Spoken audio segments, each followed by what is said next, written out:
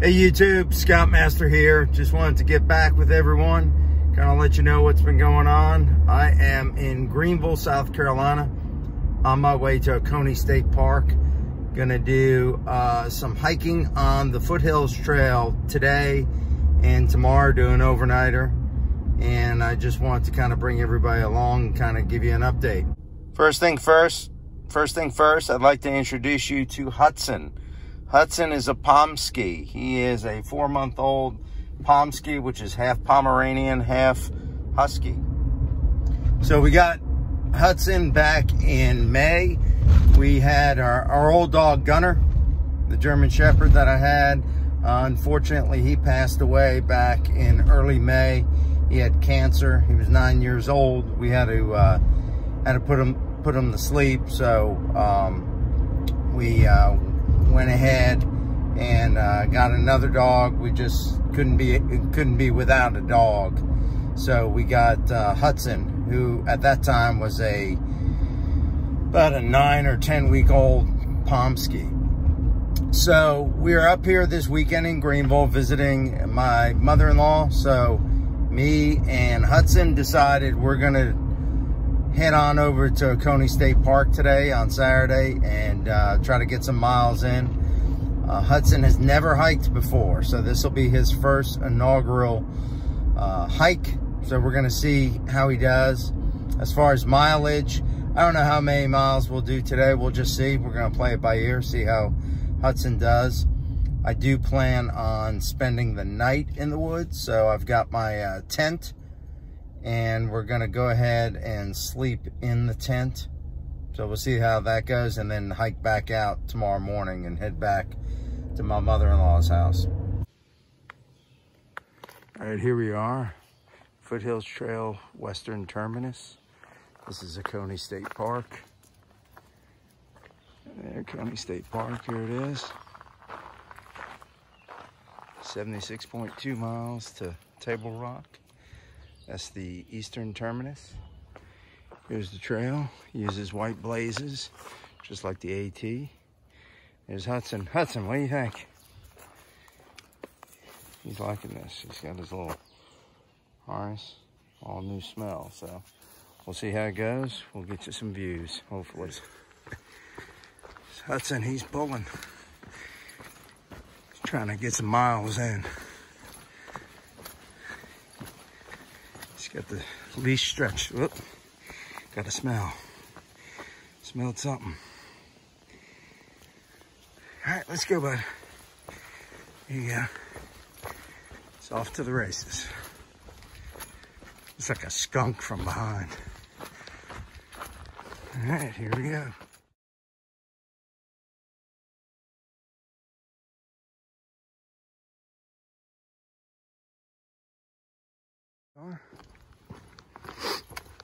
We just met a few minutes ago. We just met some people hiking. They had a husky with them. So Hudson got to meet a full-blooded husky.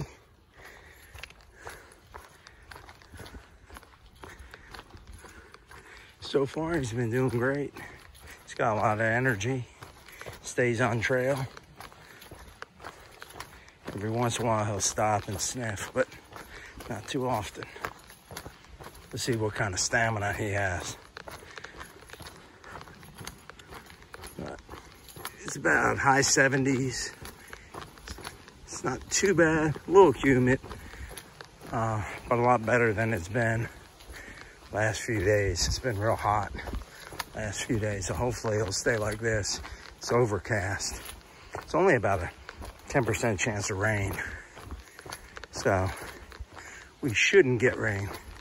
Hopefully the overcast kind of stays. That'll keep us a lot cooler. All right. White blaze.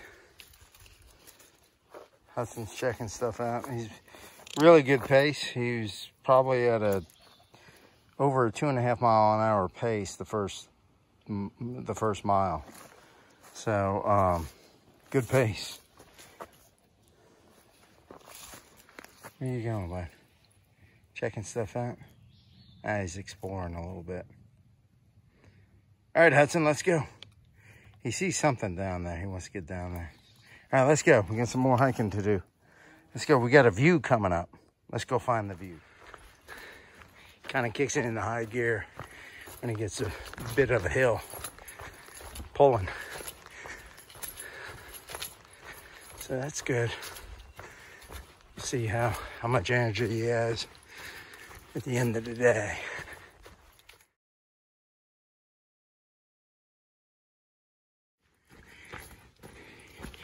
You can sense the view that's coming up. It's kind of picked up the pace.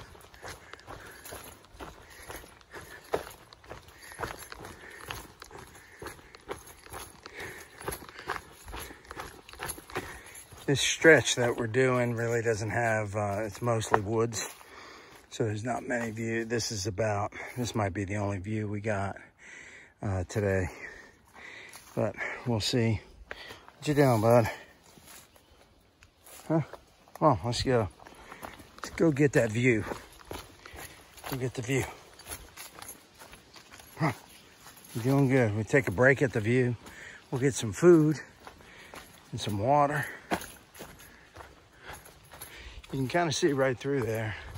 That's where our view is going to be. It's right through those trees. But if I remember correctly, there's kind of a little rocky opening you come up to where you can kind of catch a nice view. So far, no bugs, which is nice. And we got a little bit of a breeze. That feels nice. It's still just, you know, being in the high 70s with the humidity, you can just sweat a lot. Especially trying to keep up with his pace. Now he's behind a little bit now, but he's still moving pretty good. So our plan is there's a campsite, small primitive campsite, about 3.6 miles in. And then there's one at about 8.1. So my plan is to go, you know, at least to the 3.6. See how he's doing. See how he feels. And if we can, we'll push on to the 8.1. And then we'll just come back out tomorrow. That's the plan. Spend the night, come back out tomorrow. So we got on trail about 12:47 p.m. So, you know, we got plenty of time to do the 8 miles. As long as, you know, just want to be at camp by 5:30 the latest. So that gives us plenty of time to hike, take breaks, you know, see how he's doing. So as far as hiking during the pandemic, I had to work from home a lot. So what I did was I would go into the office 3 days a week. My office is about 4 miles from my house. So what I would do 3 days a week, I'd throw my pack on, load it down, and I'd walk the 4 miles to work. I'd check mail, do some stuff at work for a few hours, and throw my pack back on and hike back home. So I actually got a good bit of road hiking in during the pandemic. And I also did some other hikes, stuff like that. So I did do a hike back in May, a little like 9 to 10 mile in and out hike, 9 in, 9 out, with a couple classmates of mine. So I've been trying to get out, get some hikes in. As you can see, this trail is kind of like the AT. It reminds me a lot of the AT as far as the AT in the south. And it's a really good trail. This end of it, the western end, isn't too crazy with elevation. I mean, it has it, but it isn't, you know, anything too bad. But the eastern end's got some good climbs on it. So anybody that lives in the southern North Carolina, northern South Carolina area, You know, if you're doing AT or want to do the AT, I recommend the Foothills as a good training ground. Like I said, it's about a 76, 77 mile from end to end. So it's a good shakedown hike to do before you do the AT. That's what I did. I did it in the first week in January. You know, about 3 weeks, 4 weeks before I hit the AT. And I had all my gear with me that I was taking on the AT. So it was a great way to kind of test out every piece of gear that I had, you know, all at once. I'd been testing it out, you know, throughout the months as I got stuff, but that was the first time I really had everything together. But really cool, really nice hike. Hudson's wrapped around me. Let me spin around here. All right, Hudson, up the bridge. Come on. There you go. Come on. There you go. He's like, I don't know about this thing. All right, come on. It's your first bridge. So I think our view was what I showed you through those trees. I think I'd never done this part in the summertime. I'd only done it like wintertime and early spring where the trees weren't, you know, fully grown out yet. So I think that would have been my view right there. What I showed you through those trees. I think in the summertime it's kind of covered up. So we pretty much got woodsy views, but that's okay. Still cool views. Look how green everything is.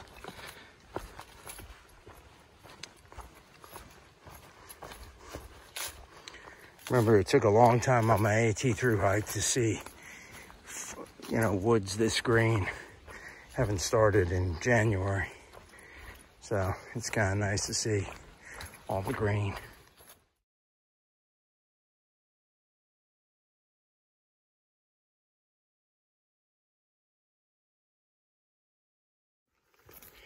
All right, here we are. We took a little break, about a 10-minute break. Took the pack off. Hudson and I had some beef jerky and some water. So we're good to go. Took a little 5-10 minute break. And now we're just moseying through past the small little campsite. Enough for one tent, which was kind of cool. So worst comes to worst, we can always hike, yeah, as far as we want, turn around and go back and hit that. And then have a short hike in the morning, but probably won't do that. We'll just see how far we get. But you can see, whoops, B right there. Let me turn you around, show you the trail. See, this is pretty cool.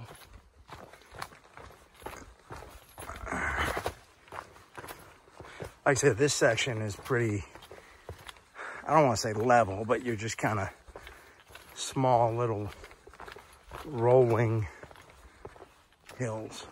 Playing in the water. You hit a leaf that was stuck on a rock and it started going down the stream and he wanted to chase it. Come this way, Hudson.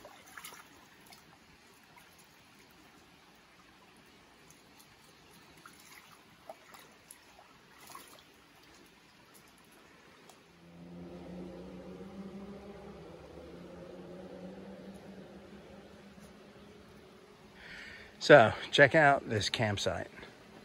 This is right off the side of the trail. There's space here for multiple tents, but the trail's right up there. Let's go up this way, Hudson. So, here's the trail right up here. Like I said, this campsite is right off the trail, right by that stream. So, we'll see. We'll go up further, see how we're doing. Worst comes to worst, we'll turn around, come back to this campsite, and then we'd be 3.6 away tomorrow, 3.7 away tomorrow. So I don't know, we might do that. We'll see. It is 2:30, so we'll hike for at least another 45 minutes, see where we get to.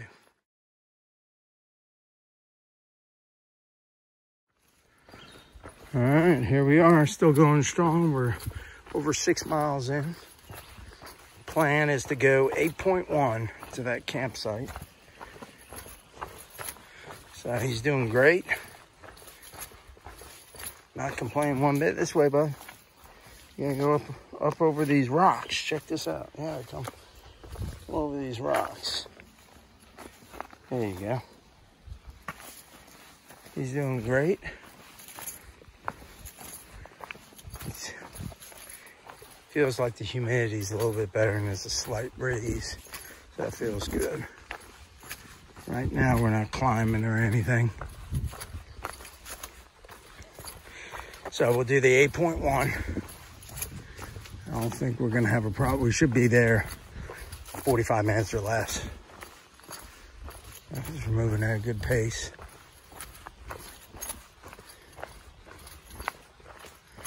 And at this campsite, I've stayed there before. There's a pretty good stream. So we got a water source there, which will be good. Make some, when we get there, we'll set up camp, make a little bit of dinner. I know Hudson will be looking forward to that. And then we're just gonna chillax. We probably will do a campfire. Build a little campfire, why not? Help keep the bugs away. We'll see if anybody else is there. Did pass some campers at that campsite that was like at 3.6 or whatever it was, or 4, I don't know. There was a campsite. Maybe around the mile marker 5. And there was somebody camping there. But it's only 4:03 right now, so we'll be at camp 4:30, 4:45, so still plenty of daylight and everything. We'll have about 4 hours of daylight, so. But with breaks and everything, if we get there at 4:45, that'll be a 4-hour hike with breaks and just at 8.1 miles, so a 2-mile-an-hour pace with breaks. We took, about 3 breaks so far, so good pace. All right, here we are at camp. We actually stopped at the 6.2, 6.3 mile mark. You can see Hudson down there chilling out, cooking some dinner. We stopped because it started getting a little dark, real windy, and a couple little raindrops. I thought for a second we were gonna get poured on, and we were literally coming down, right down through there, and came across this awesome campsite. Right down there is the creek. You go down the trail just, 50 feet, and you got access to the creek for water. So I figured we'd just stop at 6.2, 6.3 today. It was after 4, so figured we stop, make sure we got the tent up so we wouldn't freeze, get rained on, and just set up camp and eat. That's what we're doing. So tomorrow we'll have 6.3 out, and we did that in 3 hours with breaks. So good job, Hudson. Good job on your first hike, bud. He's just chilling out, listening to the birds.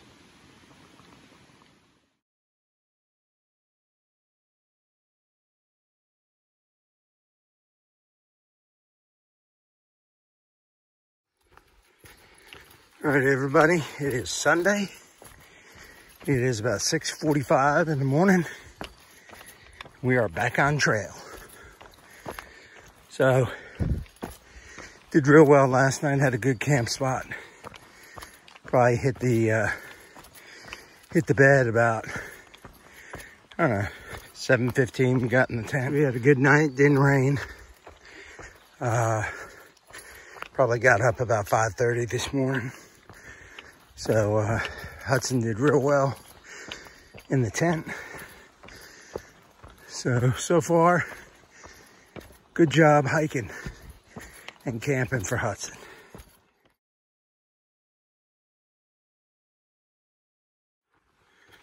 All right, I figure I'd show you a little bit of what we're walking through. As you can see, we're just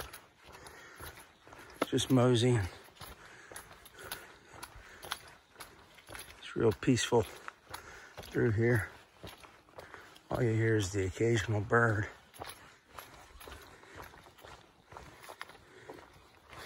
Right, there goes Hudson. He's back in the lead. So what he does is he'll take point and lead the way, and then he'll drop back and walk about a foot behind me and just let me take the lead for a while, and then he'll shoot back in the lead every once in a while. So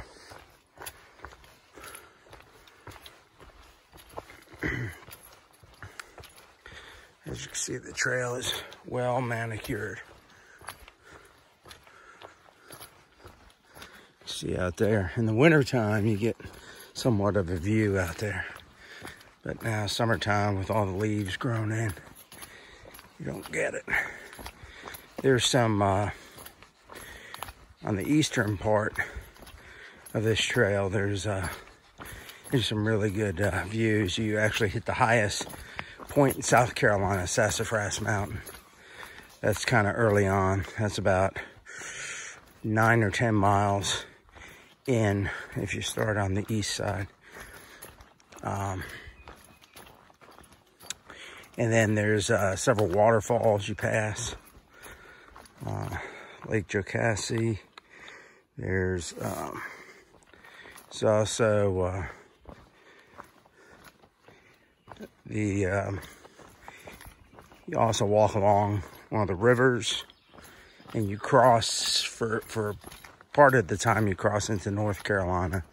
And then there's one portion where when you're at the river, basically the other side of the river is Georgia. So you're kind of bordering North Carolina, South Carolina, and Georgia along this trail. All right, as I mentioned yesterday, we only wound up going 6.1. Like I said, thought it was going to rain, but it never did. It's just a couple drops hit us. And then by the time I got the tent put up, everything calmed down. So it was one of those things I didn't want to get stuck, you know, getting rained on, trying to put up a tent with the dog and all that. So, oh well. Had a real nice campsite. And, you know, I wanted to get at least 5 miles in on him. See how he did on a 5-mile hike. So he got 6 in. And he'll get another 6 today. 6.4 actually. So it'll be a total round trip of 12.8 over 2 days for him. So he's only 4 months old. So that's good. I'm happy with that. So apparently Hudson likes playing in the water.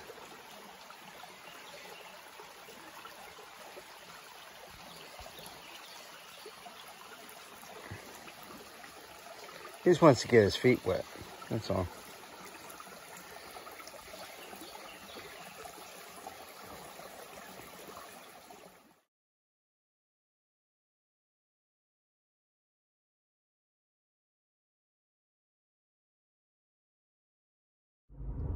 Alright, here we are, there's Hudson. We're done with the hike, driving back.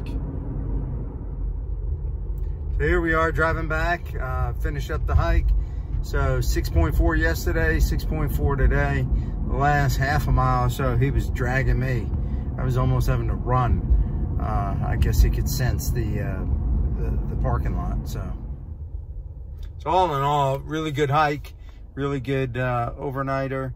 And I give Hudson an A+ for his work this weekend. So hopefully we'll get out and do some more hiking in the next month or so.